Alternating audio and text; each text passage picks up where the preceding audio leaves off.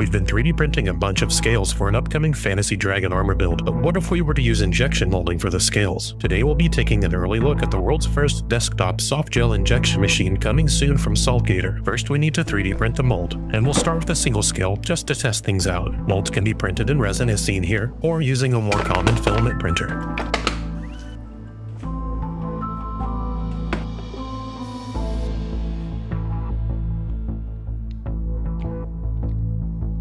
Setup of the machine is very easy, just plug it in and you're ready to go.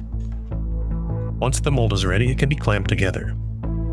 I'll pour in the solution provided, which is a soft gel, but there will be more materials to choose from ultra soft to very firm. The machine will quickly heat up and mix the solution. Once it's up to temperature, I'll do a quick test of the flow. Now I can inject the mold with the machine using the plunger. After a few minutes, the gel is cool and ready to remove. The gel solution used here is clear, but I understand that you can add pigments and other decorative additives. This example is very soft and stretchy. I would definitely use one of the more firm solutions if I were going to use this to make the scales. But for a proof of concept, I think it's really neat, and it gives me some ideas of things to try on other projects. I think having an easy way to make softer components is going to open up a lot of new options. This device is on Kickstarter now and is estimated to arrive this September. Check the link in the description if you would like to check this product out in greater detail. I'll be adding one to our workshop, and I can imagine some unique use cases for something like this. Sound off in the comments, let me know what you would use this for.